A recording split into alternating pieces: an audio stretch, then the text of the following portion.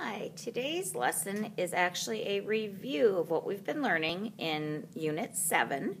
We're going to do the reteaching page on pages 439 and 440. What I'd like you to do is go ahead and work through the problems on your own, and then when you're done, turn the video back on and we'll check the answers together, and that way you'll see if there's anything you need to review or if you understood it all before we went over it. All right, so please pause the video, and then when you're all done, come back and turn it back on. All right, so on page 439, set A is talking about counting by tens using these 10 frames. And here it says you can count by tens when you have a lot of objects to count. So instead of trying to count every red dot, we can say 10, 20, 30, 40, 50, 60. There are 1, 2, 3, 4, 5, 6 tens, which equals 60. So over here at number 1, it says count by tens, write the number 3 different ways. So first I want to say how many tens we have. 1, 2, 3, 4, 5, 6, 7, 8, 9, 10. We have 10 tens, and that number would be 10, 20, 30, 40, 50, 60, 70, 80, 90, 100. And then the word name would be 1, where we actually spell it out, 100. All right, set B is reviewing using the 100 frame, or in their case, the 120 frame. Remembering that if we go across, we're counting by ones, and if we go up and down, we're counting by tens. So down here it says count on by ones, so we're going to go across. And they have us starting at 99 to 100, and then we have to remember that when we come to the end of the line, it's just like when we're writing, we come down to the left on the next line.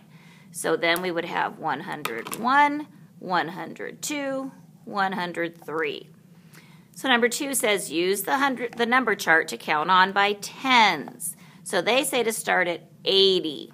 So 80 would be up here, wouldn't it? So by tens, we're going to go down. 80, 90, 100, 110, 120.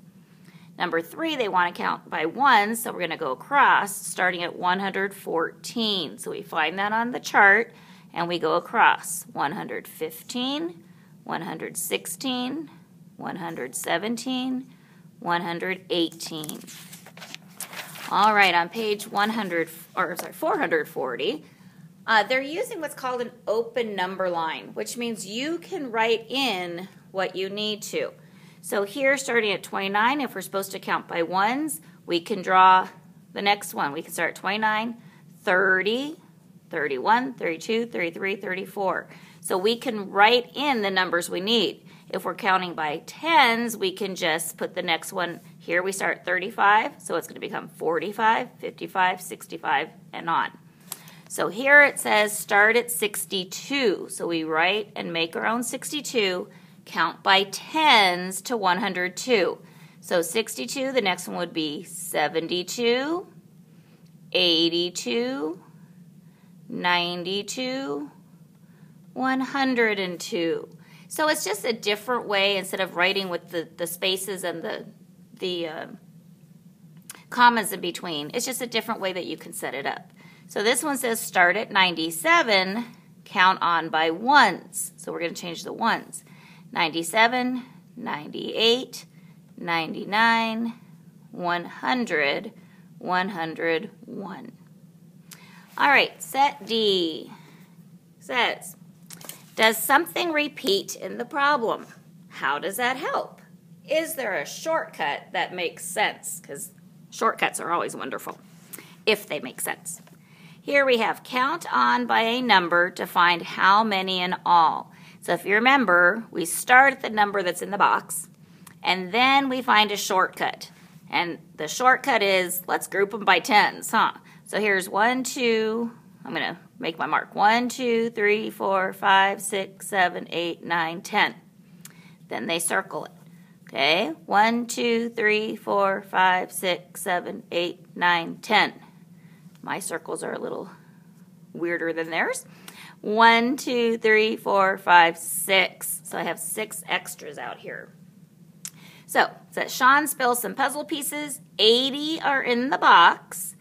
How many puzzle pieces are there in all? So we're going to start at 80 and count on by tens. So 80, 90, 100, and then we have to count in the 6 extras. 101, 102, 103, 104, 105, 106. All right.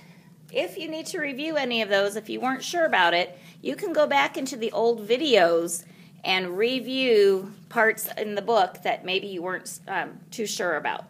Please take a picture and send it to your teacher, and have a great afternoon.